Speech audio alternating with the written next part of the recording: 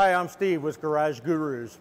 In today's tech tip, I'll be going through the process of degreeing a camshaft using the cam lift method at 50 thousandths of an inch.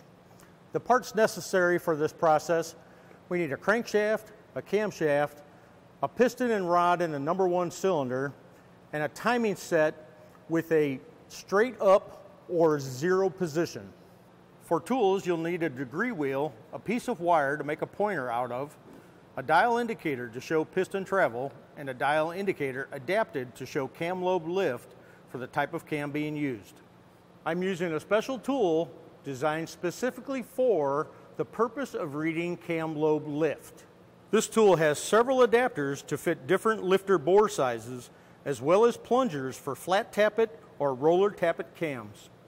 I'll be using the dial indicator method for finding TDC, or top dead center, which is a very important first step. As you can see, the cam and crank gears are lined up dot to dot, which is the straight up position. Some gear sets are adjustable, either using additional keyways cut in the crank gear, like this one here, or by using adjustable cam gears that use offset bushings, or 2-piece cam gears which are adjustable. We'll start the process by moving the degree wheel until the piston comes up to top dead center and the indicator stops, then just starts to change direction. This is TDC, or top dead center. Now we can set our degree wheel to 0 or adjust our pointer to 0. Note, every engine is different in the dwell or amount of time the piston stays at TDC based on the stroke and length of connecting rod you're using.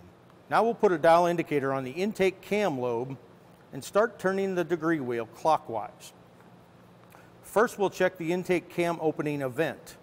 When the indicator starts to move, we'll stop at 50 thousandths and record our number from the wheel.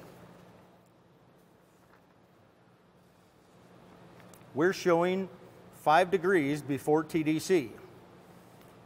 On the spec card, it shows -5 degrees, so 5 degrees before TDC. Now we're going to look at the intake valve closing event. I'll turn the degree wheel until the indicator stops moving.